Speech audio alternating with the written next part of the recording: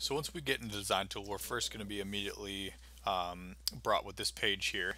And this is just sort of the most important thing to keep in mind when you're designing is our green safety line. And you'll see on our template here, this is our football template, that you've got this green line running inside of our panel itself.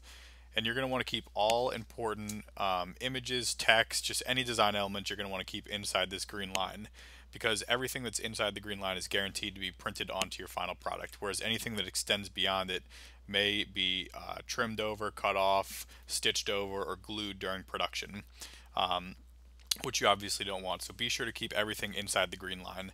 The red line that you'll see on the outside of the panel is actually the full bleed area of the print panel. So things like backgrounds, anything that's not super important, but something like a background, you're going to want to extend all the way to that red line just to make sure that on the finished product you don't have any white area, because if you only design to the green line, the rest of the area still will be white. So make sure that your background extends to the red line, but all important elements are within the green line. So we can go ahead and click got it. This will bring us to the tool itself. So you'll see that we have a menu bar both at the top of the tool and at the bottom of the tool.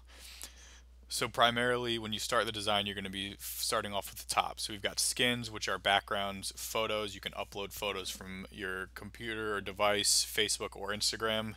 Text is where you can add the text elements that you want. And clip art, we have a whole library of various clip art elements that you can also add to the design.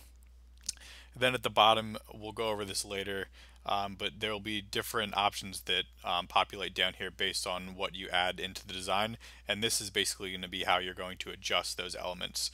So the first thing you'll do is you'll add the various elements from up top, and if you'd like to make further adjustments, you'll use the bar at the bottom.